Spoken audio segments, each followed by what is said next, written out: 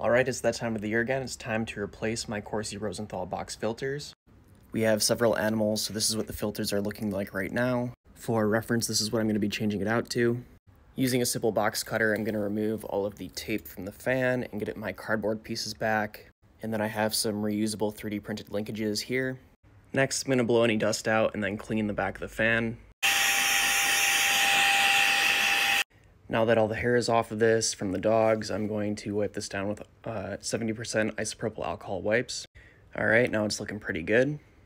Next, we're going to want to find those airflow directions on our filters, and we're going to make sure that they're pointing inwards. So for me, this is going to be the orientation where the pleats are going to be inside. This isn't going to be universal for all filters, so you want to find those arrows right here that say the direction of the airflow that goes through the filters. That's how you're going to do this up. And then I made some 3D printed linkages because I don't like guessing about the angle. I want it to be right first time. So I take the first one and then it locks into the sides here. So I just set that up and then you hear a little click, popped into place. So that's holding it together. You can do the same thing at the bottom. And I'm going to do the same thing with the bottom. Click that in, and then I have some side linkages that just make it extra secure so that we don't undo our good work. Put one up top, one in the middle, one at the bottom. And then this is going to make sure that we are open at that nice 45-degree angle for everything.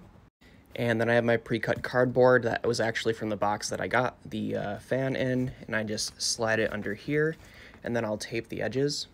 Just one strip on each side, and then I can flip it over and do the same thing. Alright, now it's nice and secure, and I can then attach it to the back of the fan.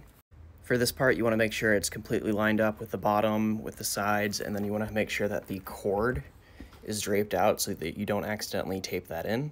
And then next we want to make sure we seal off all of these corners. 2 cross tapes will do that very efficiently.